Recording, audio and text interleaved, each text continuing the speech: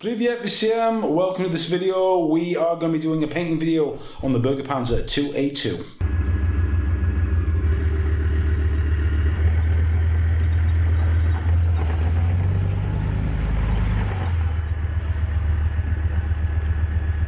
Hi guys, welcome to this video. This is part 2. I did a review on this kit, Takom's Bergepanzer 2a2. There are two versions of this kit. Anyways, I was originally going to do a full construction video on it, and then I just thought, well, no, there's no real point in that. Let's just make a painting video. Let me just sum up the construction anyways. I'll just say straight out the box, it is an excellent kit. It is massively detailed. It's a lot of fun to build. And once it's all put together, it looks very impressive, actually. Points to note are really very small things that I've done in terms of the build, which was the main one really was replacing the tracks. I'll just tell you about that. What we've got here are main tracks for the Leopard one. I'll just show you this set here if you can get hold of them. These are click together tracks, no cement used, but I did have to use cement in a few places. Why have I got these? I've got these because the supplied ones are just a little bit tricky for myself. Here are the supplied ones, and the actual track links themselves are pretty great. It's the end connectors that I made in this flexible vinyl type material. In one case, I used them for a few spares that are actually attached to the hull, and I saw that on contact with cement, these actually tend to disintegrate. And also, I'm just concerned that they just aren't going to stay together because there's nothing really to hold them together positively. So that was why I used these main tracks. As I said, there's no glue, whatever, except I had to use it in a few places because they're all compression fit. The styrene used on these is of that higher pressure styrene injection, so that makes them quite vulnerable to certain painting products. We'll talk about that next in the painting process. So anyways, yeah, pretty straightforward build, out the box. Takes quite a lot of time to throw everything together, but it does look really good at the end. The other sort of small mod I've made is these are the mud guards here. You do get them inside the kit as photo etch parts. The thing that I find with photo etch parts is that they just tend to ping off all the time. So all I did was trace around them on some styrene card and glue them in place, sort of depict them as if they're wrapped up in position. And I've got a few parts loose, including this, which is actually a frame for a Leopard power pack. And that is the only thing that is missing from this kit. It would be awesome. This part here to note is actually the lifting frame that would go on top of a power pack.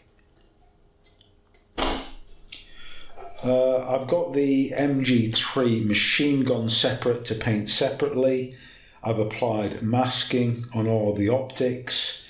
Still need just to mask off the vehicle lights, and we're ready to go into paint.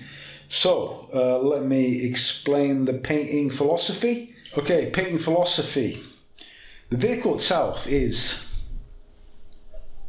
complex in that there's so many different fittings, and there's lots of little nooks and crannies that would be in shade on the actual vehicle, and therefore we're going to use one of my favourite primers. We're going to use the Mr. Hobby Finishing Surfacer Black to totally shade this in everywhere. I'll do the tracks, I'll do all the ancillary components totally in black.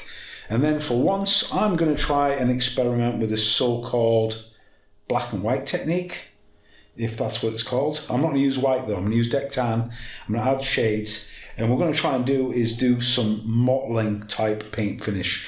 I'm going to try and vary up the tone. Now, in terms of the scheme as well, I'm going to use like a hybrid scheme. There's These schemes here is a pretty typical Bundeswehr NATO scheme, tritonal camo. Done this in quite a few vehicles. And then there's one with a white camo on top of the winter camouflage. Yeah. So my idea is to paint it the overall olive grun colour and try and vary this using a mottle type technique, which I'm just going to montage together and then I'll explain afterwards. Ask any questions you want, guys, and I'll try and fill you in if you need to know the details, which will be pretty self-explanatory from the video clip. And then on top of that, we're going to apply the white camo on top of a hairspray and give this a deteriorated look. That is my plan.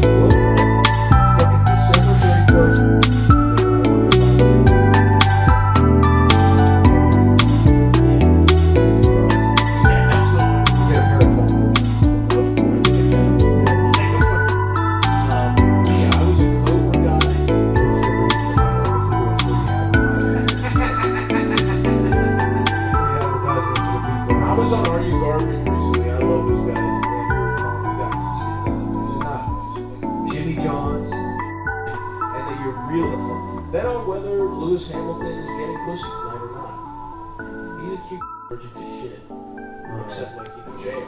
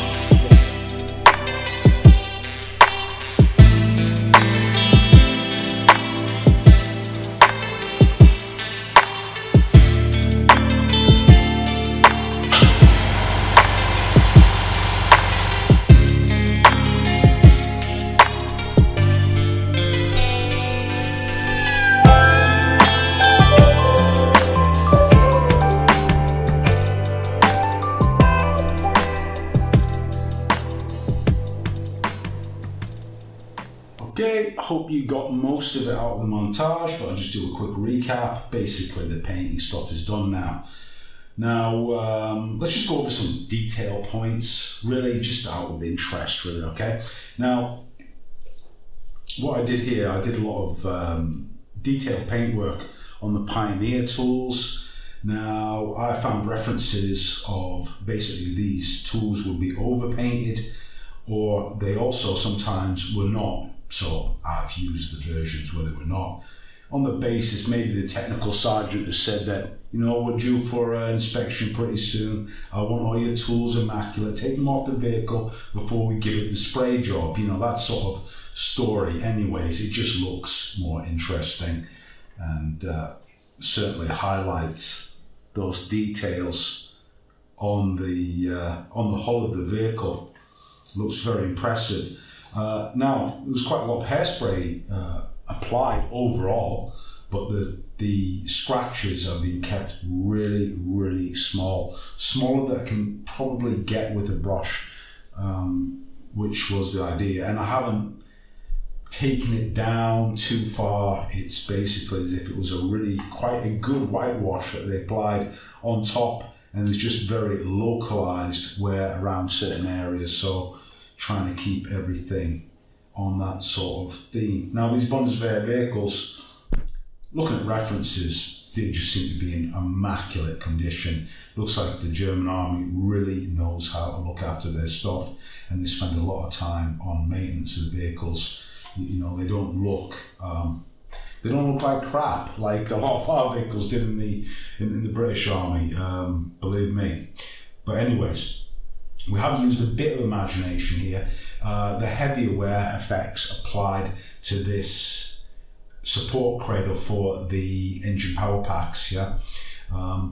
Again, this isn't from references. This is just something to give it a bit more interest. So as if maybe, you know, geez, we couldn't get the proper lifting frame, we had to get an old one, you know, it's a bit worn out. It just looks a little bit different. And also, of course, I painted it a different green over all the camo. Camo's been kept that tight edge version. And I think we're ready to go with the weathering next, which is the next steps, obviously. Now, the idea in this, basically in this demonstration, was to show you like a mottle technique. And you can see after I applied the flat coat, you can see that the mottles come back in. You can see these different patch areas. And So don't confuse it with this crazy term, colour modulation, whatever. It's just a different way of painting the vehicle. I haven't used any like hard demarcations, or I've tried to avoid it, and I haven't done the typical light on top, dark below. I've mixed it up a bit, and the idea is here to just depict some light wear on the paint of the vehicle. So where the anti-slip surfaces maybe have been slightly eroded, they've gone a bit darker, maybe around the hatches, maybe the paint's a little bit more exposed and it's been worn off. It's just imagination, really. I wanted to experiment with this. By no means am I telling you this is the way. In fact, if you have a look at my previous videos, you can see I like to mix and match techniques for the sort of vehicles that I'm doing, and just show different ways of doing things. I don't even try and pretend to be the oracle on armour weathering or aircraft weathering by any means. It's just demonstration. It's just a lot of fun, still experimenting.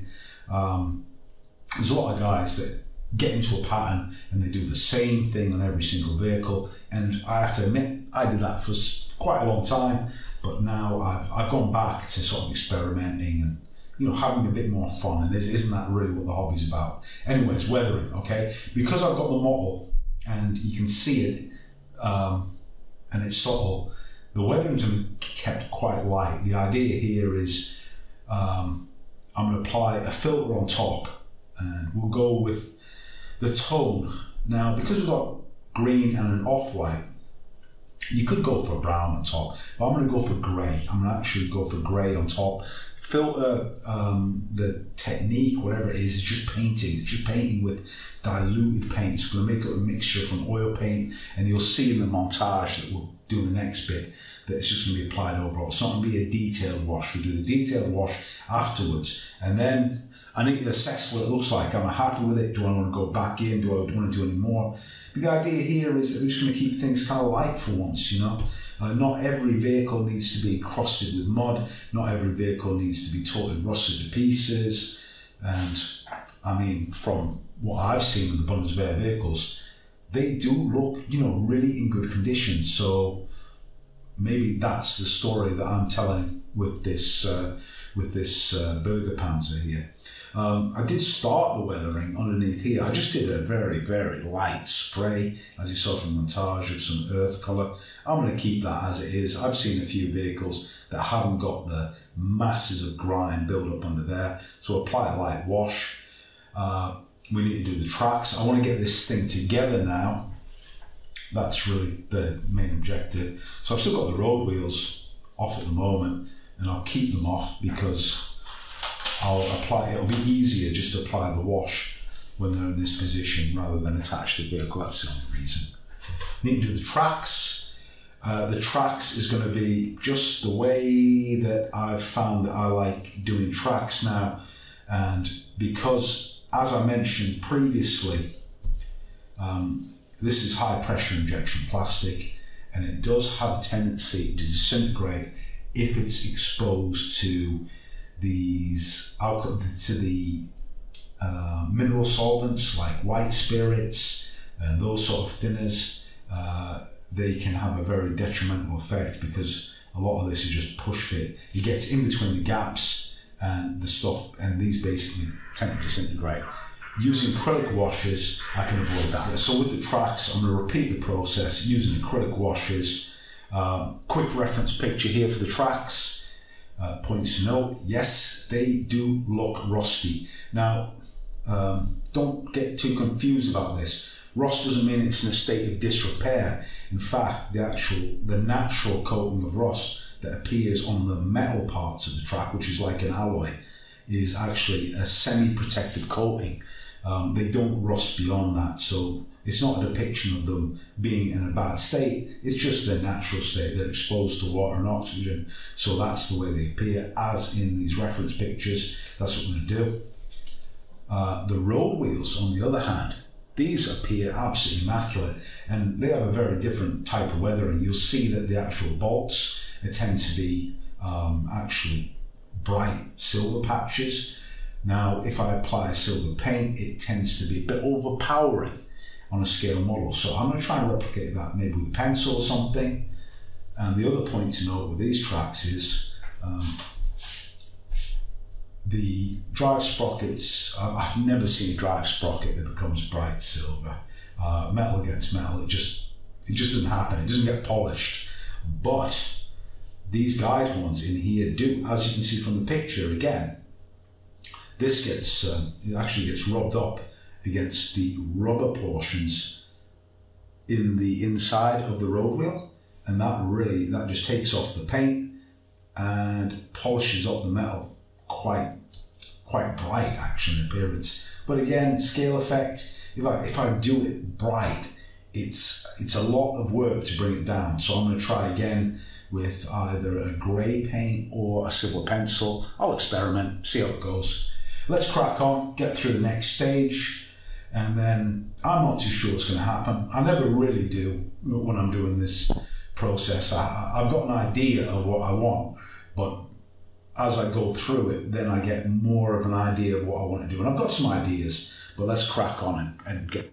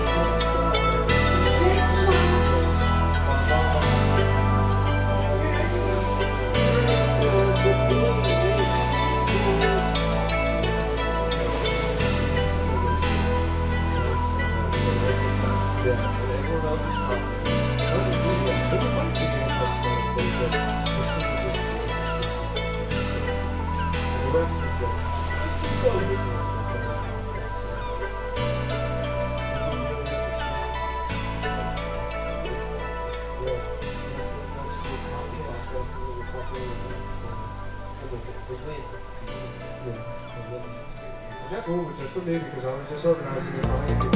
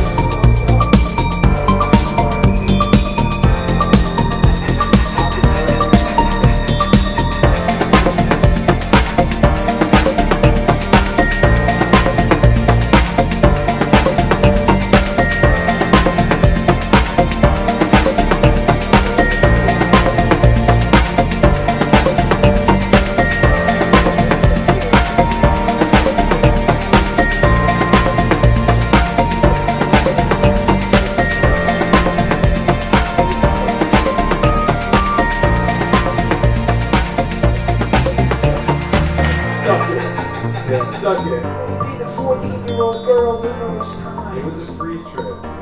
It's like a birthright. I just wanted to talk about string theory. Okay guys, here we are. Here is the end result of the Takom Berge Panzer. If you wanted to see a full build, please tell me. I just don't think people are interested, so this is just totally painting video. Anyways, what do you guys think? I think the montage was pretty self-explanatory. How did my plans change? I think the main change in plans was by actually dry brushing the model using some enamels from humbrol. Not in that stereotypical harsh, strong dry brushing where everything pops out too much. I just wanted to keep it real subtle, and it seemed to work on this vehicle. The chipping obviously is only being restrained to that lifting frame, to that support frame for the power pack. The actual vehicle, no chipping at all. Does it need it? Of course not, no. Do we see it on... We could do some micro chipping, but really, does every single model need to be chipped and battered and rusty? Or how about, let's try and make one look how a Bundeswehr vehicle seems to appear in references. So if I showed this to a Bundeswehr tanker, would he sort of say, yeah, that's how our vehicles tend to look? That's the sort of thing that I'm trying to go for in this example. Of course, if you disagree, feel free. I mean, there's nothing wrong in making them muddy or more dirty, but this is just a change, isn't it? It's just a difference to sort of show a vehicle like this. The vehicle itself is just so interesting in my own eyes anyway. Just the actual look of it certainly is going to look very different on the shelf, and I've really, really enjoyed this project. So guys, also I need to say thank you to my Patreons. If you're interested in more of what I'm doing, join the Patreon community. It is dirt cheap, but I've got a video there every week, and it's a vlog. It's telling you how everything's going, how it's progressing. I don't get a video up on YouTube every single week, but I have got one on the Patreon where you can ask me questions, where I can demonstrate things to you, And of course, it's just a lot of fun as well. So that tails off this one. And we'll be back soon with the new build. Till then, take it easy.